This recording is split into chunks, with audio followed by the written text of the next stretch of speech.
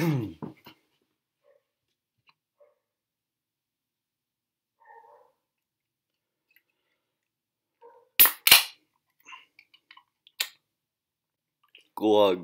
glug, glug, glug.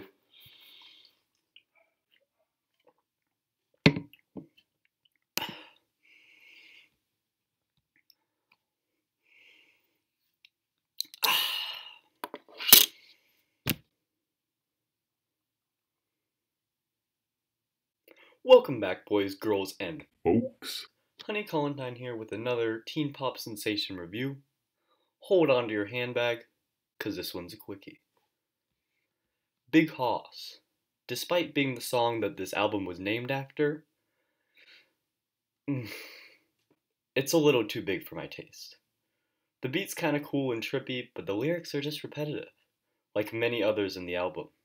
However, this does fairly accurately portray the rest of the album.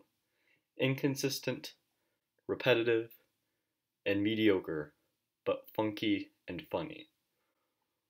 Overall score, 5 out of 10. Corey Harrison, actually.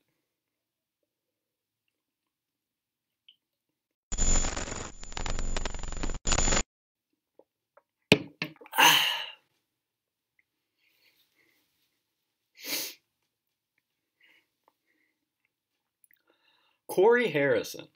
Funky and catchy, but the part at the end is kind of weird. It's like they tried to do that cool thing where the two people sing different parts at once and it meshes together really well, but it's just the same part delayed by a syllable. Despite the end of the rest of the song is cool and a little spooky, just in time for the weaning of Hallows. It's one of those songs you can't help but nod your foot or tap your head to. 7 out of 10. Shrimp Dinner. Truly a brilliant concept, but poor execution. Forgettable. Rock Candy. The best one by far. It too has a fairly funky, fresh beat, and it's just a funny song.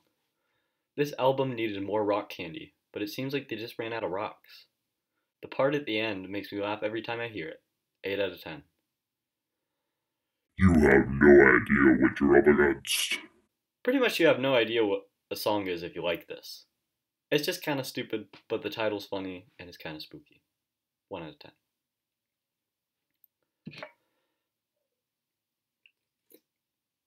of 10.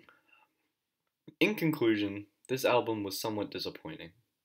I heard rumors of new songs and albums, and was not expecting a drop in quality from the first album, but unfortunately, there was a drop. It's still funny though, and I'm glad to hear they're making more albums other than Life of Pedro. The overall score for the album is 5 out of 10. Some good, some bad, no merch.